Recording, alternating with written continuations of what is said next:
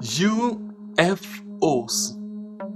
In 2004, the US Navy encountered a flying object like nothing they have ever seen before.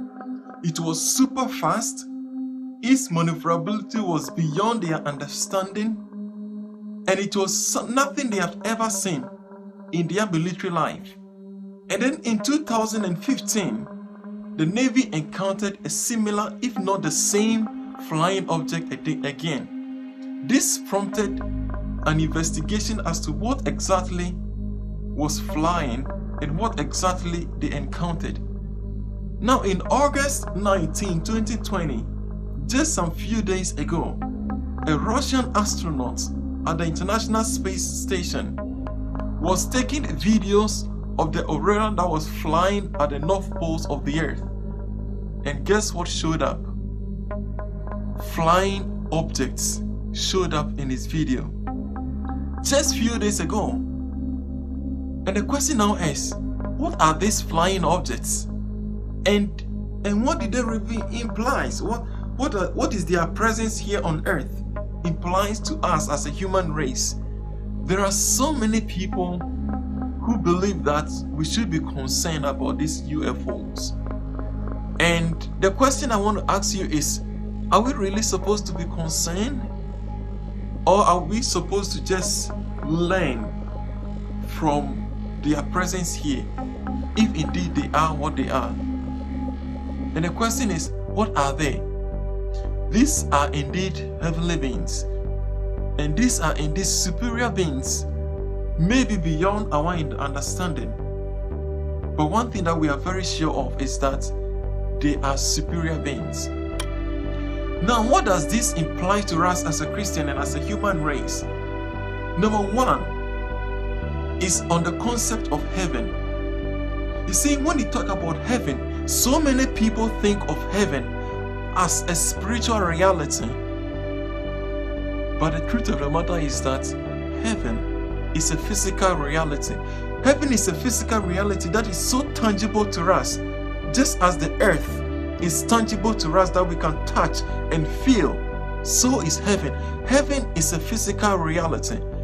And this ties in with the concept of the heavenly, or with the concept of bodily resurrection, which God has shown to us in Ezekiel chapter 37 verses 1 to 14, where God commanded Ezekiel to let the dry bones come back to life.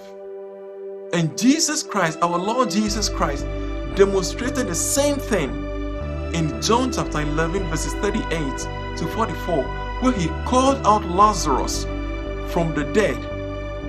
These UFOs makes us understand that heaven is indeed a physical reality. And if it is a physical reality, it is tangible. It's something you can touch, you can feel. It's not only like the conceptual spiritual reality that we have always believed. Heaven is real and it's tangible to us. You see, that is why Christ resurrected with his physical body.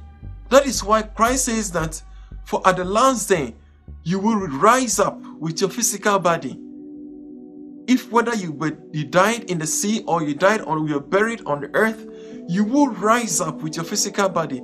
The most surprising and beautiful thing about Ezekiel was that the bones knew themselves. They knew the particular parts that they belonged to, and bones were jumping from one place to the other. It doesn't matter where your bones or your body has been displaced.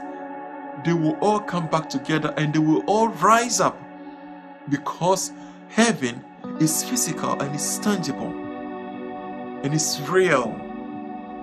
Number two implication is that there are machines in heaven. Yes, you heard me right. There are machines in heaven. Machines so complex and so sophisticated that human beings and the human understanding can never fathom it. We can never understand and even imagine how complex the heavenly machines or vehicles are. You see, Ezekiel had a vivid description or revelation of the heavenly machines, some of the heavenly machines that accompanied the Holy Spirit.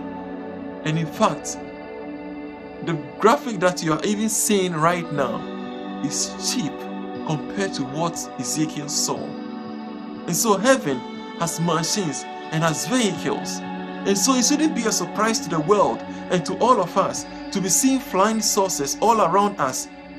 5,000 flying saucers or unidentified object has been sighted in 2020 alone. There are so many more and so much more that has been sighted and recorded throughout ages. Heaven is real, and there are sophisticated, complex, extremely complex machines and vehicles in heaven that we can never even think or imagine.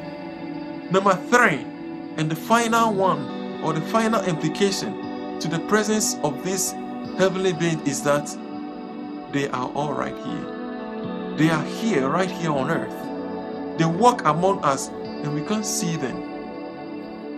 And you might want to ask, how do I know this? Because the Bible says that do not forsake to entertain strangers. In so doing, some have encountered angels and heavenly beings. They come in the form of human beings we have never seen before, and human beings we might not even see again. And that is why the Bible encourages us that we should not forsake to welcome strangers, because there are heavenly beings walking all around us. And they are heavenly beings.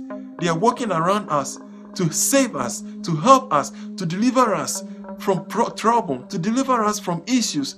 And they are here because God specifically assigned them to be our guide, to help us. There are numerous testimonies about people being saved or people being delivered from accident that could have caused them their life. But they were saved and they were delivered. And there are also testimony that those people who were saved has never met those people who saved them or who delivered them from those accidents. These are evidence that we are not alone. We cannot be alone. And so it's bothering that scientists cannot just accept this fact that we are not alone. And we are not alone because we have heavenly beings sent forth from God to be right here on earth, to monitor us, to save us, to guide us, to be our guardian angels, to be our guardian partners. But we are refusing and ignoring to acknowledge their presence. And that is why it becomes bothering to us and to everybody that is watching this video. I want you to understand that we are not alone, and we cannot be alone. But Christ sent forth angels to save us, to be with us, to deliver us from troubles, to guide us in our walk of life. And so we are not alone. God bless you so much, and thank you for making time to watch this video. And remember, you are not alone. Your guardian angel is right there, because God asked him to be with you, to direct you in your walk of life, in your walk on this planet Earth, until we finally reunite with our Creator. God richly bless you and stay blessed.